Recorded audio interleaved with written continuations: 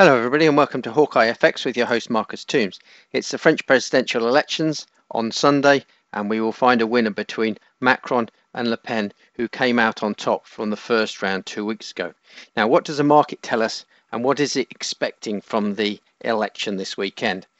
If we have a quick look at the Euro charts, these are 6 pairs, and I put a vertical line here on the 6-hour charts to show the opening following the first round of the election, and I've put a yellow line there to show the opening price that the market opened. You can see, apart from the pound, the euro pound, which has gone fairly horizontal, the euro has gained significantly against all of its other major currency pairs. So for example, the euro US from the opening 2 weeks ago has gained $100 to the current time. The euro Japan has gained $380. The euro CAD has gained $479. The euro Aussie has gained $535, and the euro New Zealand has gained $593. So what is this telling us about the market? It's telling us that the market is very, very confident that Macron will be voted in as the new leader of France.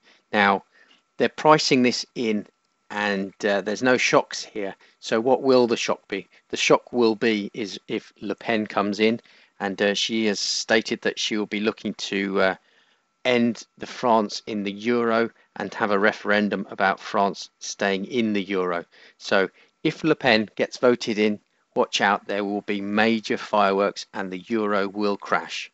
Now, if Macron gets in, then the market is already expecting that. So I don't think there will be a relief rally, certainly not as big as there was 2 weeks ago in the first round. So what would I expect? Certainly the euro still to gain, but not probably significant.